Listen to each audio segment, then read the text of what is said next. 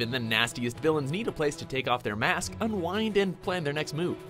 No, not this way! That way! Welcome to WatchMojo.com, and today we'll be counting down our picks for the top 10 comic book Supervillain Lairs. Well, if it isn't Smokey the Babe, just in time to meet her biggest fan. For this list, we're looking at cool or impressive hideouts for the nefarious types that make comics fun. We're focusing on comic books, so we won't be looking at villain lairs from movies or television.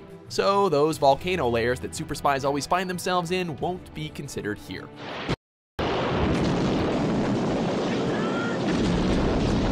Number 10, Mole Man's Lair. Mole Man. Yeah, you're staying in Cavesville. Real funny, dude. Come on, let's go. The Mole Man may have a thing about conquering surface dwellers, but he keeps his own hideout safely underground. His lair is located underneath New York City, part of a planet-wide network of underworld cabins and tunnels known as Subterranea. Sometimes I wonder if they'd be better off if I just, well, As a result, he can travel almost anywhere in the world, setting up a temporary hangout wherever he goes. Now that is a big bug. As is appropriate for a man who is a brilliant, if mad, scientist, Mole Man's home is filled with monitors, computers, and all sorts of gadgets to keep the little deranged genius occupied. Mole Man, the pods were put here for warmth. What's the source? Incubation, of course. Number 9, the Hacienda. The Joker. Have a look around while I slip into something more comfortable. No tricks. When you've escaped Arkham as many times as the Joker has, you know that you can't afford to put down roots or you'll be found too easily. No, we didn't get the diamond. The Dork Knight showed up before we even got to the museum. Thus, the Hacienda refers to any number of hideouts that the Clown Prince of Crime has utilized. They are usually located in a site that has some connection to comedy or clowns, such as an abandoned circus or a decrepit amusement park. What do you say, hon? Feeling the old electricity tonight? Joker gives them his own special decorating touches, of course, ones that fit his own outer sense of style. As you can see, I'm looking much better. In fact, I think I'm looking better than ever. Number 8, the Goblin House, the Green Goblin. You're the Green Goblin? No. This isn't my costume. I'm a cheerleader and Norman Osborn is a millionaire several times over, so it figures that he has a range of layers from which to plot his crimes as the Green Goblin.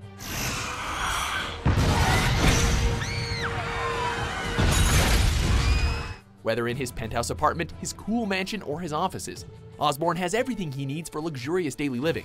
He also has secret rooms where he can get all goblin-y when the mood strikes him.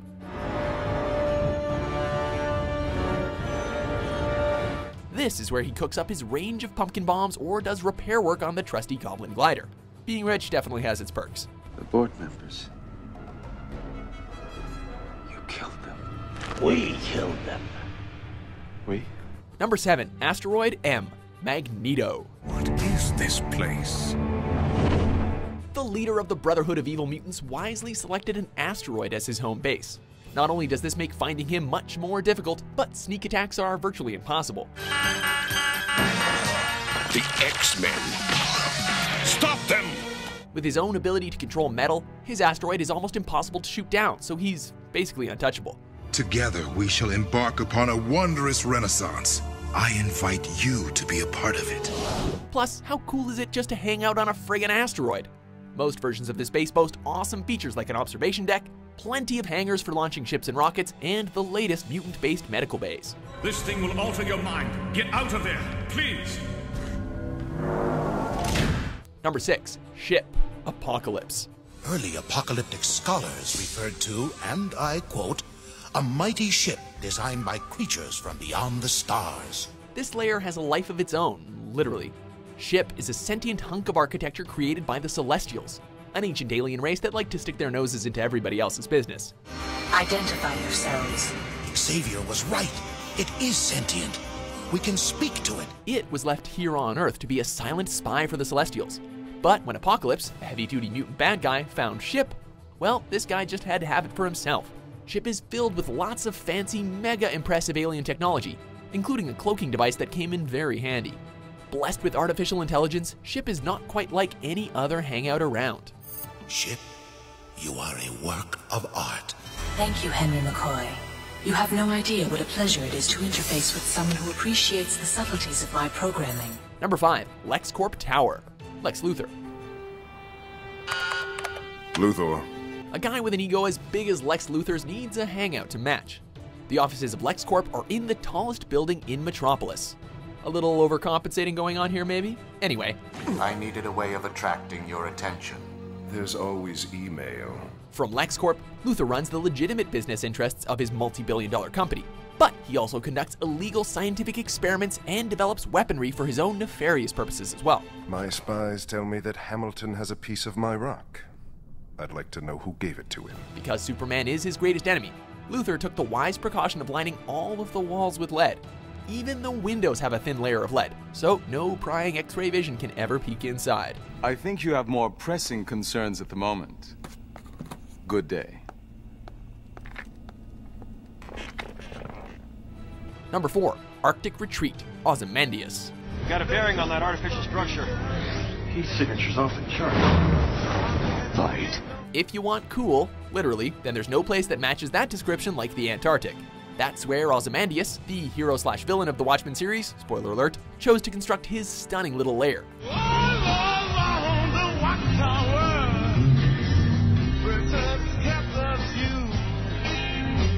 Named Karnak after an ancient Egyptian complex, the hideout is a massive structure that includes living quarters, servants, an enclosed atrium, a control room, and some rather interesting pets.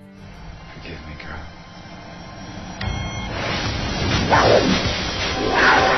Karnak is the perfect place for the world's smartest man to plot the destruction, or was that the salvation of the world? Gentlemen, welcome. Adrian, we know everything. Number 3. Cobra Island.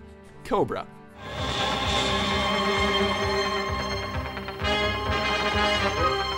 The folks at Cobra are hell-bent on world domination, and they picked a lovely little island from which to carry out their schemes. Located in the Gulf of Mexico, Cobra Island has everything a power-mad dictator could want, including a volcano. Hey, we got a volcano layer in here. All of Cobra's weapons and supplies are buried safely in the mountain, only accessible via underground tunnels. Of course, the main attraction here is a fortress called Terror Dome, which is perfect for all manner of evil plotting. Who could ask for more, except for total control of the world, of course? Your meddling brought us defeat again and again and again. You're not just a fool, you're Cobra's curse! Inept, insufficient, inexcusable. Number 2, the Iceberg Lounge, the Penguin. You sure the Joker's inside? Penguin's throwing him a going legit party. The Penguin may be one odd bird, but he sure knows how to appeal to Gotham City's it crowd. My dear Mr. Wayne, I'm delighted to have you in my humble nest. Pretending to have turned over a new leaf, Penguin opens up the Iceberg Lounge, a 2-story restaurant that features ice sculptures, seals, and of course a few of those big walking birds. Behind its legit exterior, it also serves as a base for Penguin's full-scale crime operations, of course. Just as Luthor uses real businesses to front for his more questionable activities, the Penguin's trendy hotspot offers him protection, for a while at least. Kick over the desk. Just do it. I won't ask twice. All right, no need to get your feathers ruffled. Before we reveal our top pick, here are a few honorable mentions.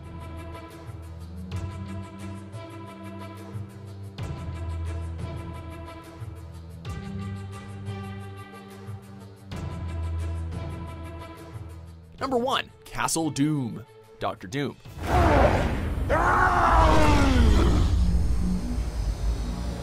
If you're going to commit evil on a massive scale, it helps if you have diplomatic immunity. As the ruler of the country of Latveria, Victor Von Doom can be just as evil as he wants with fear of only limited reprisal. The Quinjet survived the initial assault, but is now retreating out of Latverian airspace. The seat of the Latverian government is Castle Doom, Victor's ancestral home. With 110 rooms, there's space for everything a dictator could possibly want. Having been built in the 16th century, it's full of medieval comforts, as well as one of the most state-of-the-art laboratories in the world. Located high atop a mountain and protected by Doombots, Castle Doom is a supervillain's dream home. You are trespassing on Latverian soil. Leave. Now. Do you agree with our choices? Those jackals are going to crucify me. What other hangouts of heinous hero haters should we have included? For more enthralling top 10s published every day, be sure to subscribe to WatchMojo.com. Goodbye, my friend.